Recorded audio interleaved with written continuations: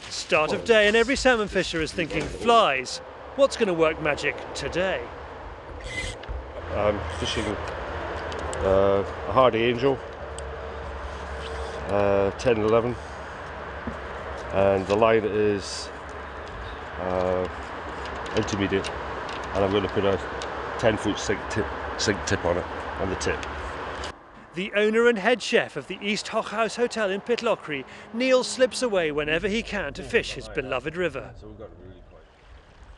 With Spey, Tweed and Royal Dee, the Tay is one of Scotland's great salmon rivers. We're on it in September. Neil recently took on this beat above Perth. Well, this is what we call a steps pool, just below Dalmarnock Bank. Produces quite a few fish, this pool. It's a good height, it's about a foot on. Come on dogs, come on, Katie. Yeah, it's a good day for it. Overcast, not too bright. Ah, it's grand to be out.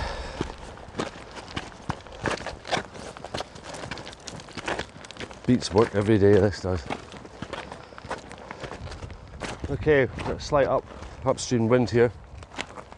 I'm not the best of single spey casters, but we'll have a go. Just all we need to do is do a short line here.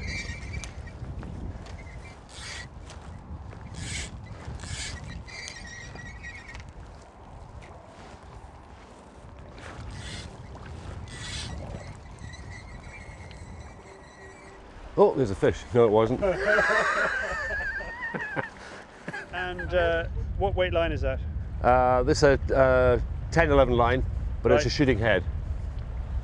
So big rod, big line, and a big river. And a big fish, I hope.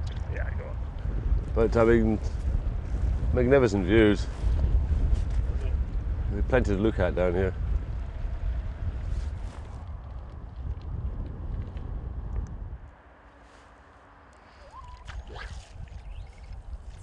Good company, great location, but unlike the salmon fishing later in September, the only bite we have is what they call round here, wee. So a successful day's fishing then? Exceptional. You must be delighted. If you push it right up to the camera, it'll look about as... Yeah, it's sort of salmon power, isn't it? That's good. Yeah, Neil puts it back in the water. Who knows? It may return one day to beat the 64-pound British record fish caught on this very river. It's back to the hotel and a hint of what could be lying in these waters. But Neil has more and darker secrets tucked away in the larder. Well, God shall not count against your time spent fishing. However, Neil's not entirely happy with his catch today, so he's asked us to have a quick look at his freezer.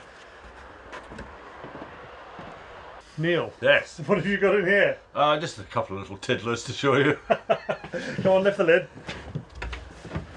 Good Lord. This is one. That's what a salmon ought to look like. That's not from the Tay, is it? No, this is from the Alta. The Alta, where's that? Norway. Oh, there we are. Probably one of the best Atlantic salmon rivers in the world. And we'll be having a little fishing trip there recently. Yes, I had the pleasure of fishing there the other week. Oh, that looks fantastic. Wonderful. Now, there's something very strange going on at the... Well, I'm storing these for a taxidermist friend of mine, but they're not from the UK at all. Atlantic salmon. Well, it's Atlantic salmon. That's an alligator. Well, yeah, or a crocodile.